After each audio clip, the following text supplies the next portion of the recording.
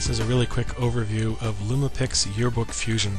I'll start by picking a template. Out of the box you can have several yearbook looks. I'll just take this one. We'll see on the first page what it's going to look like as an overall album.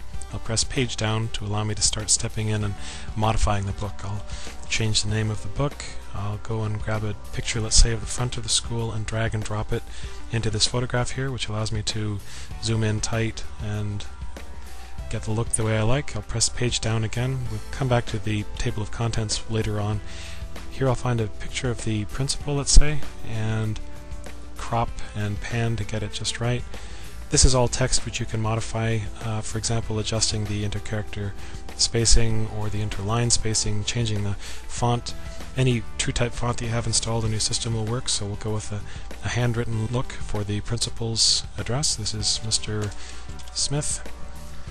Pressing page down again, we get to a frame that shows what it looks like when pictures are made to look old. Here's a sepia tone look where we're seeing the leather look underneath, and again you would modify the text to taste. Now we get to the yearbook panels, which allows me to say let's import a PSPA CD which contains a series of photographs, and I'll choose to place it on my desktop like this.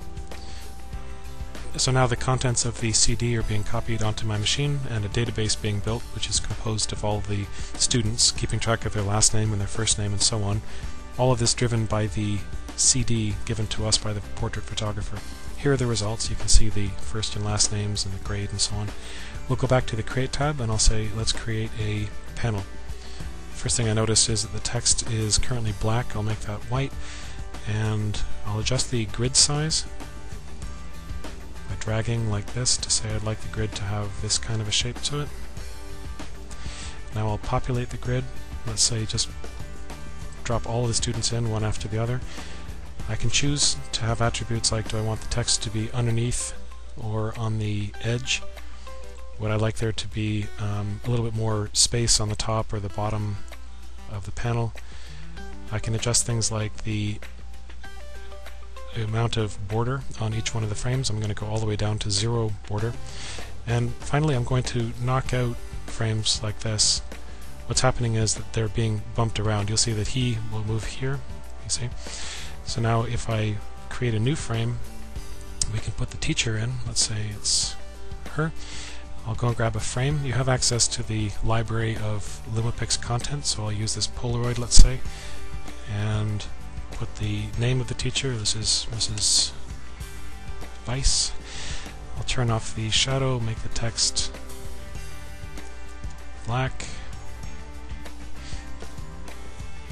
and get it looking just the way we want.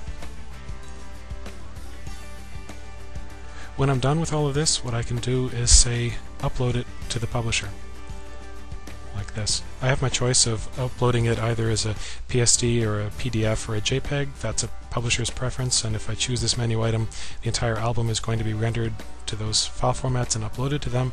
Or I can say send them the whole project, everything, the photographs, the fonts, any papers and frames and textures that I've used, package everything up and send it to the publisher so that they can open that project and, if they need to, make any corrections on the final work. That's how to build a yearbook in 3 minutes with full customization and panel pages built as fast as you've ever seen. Thank you.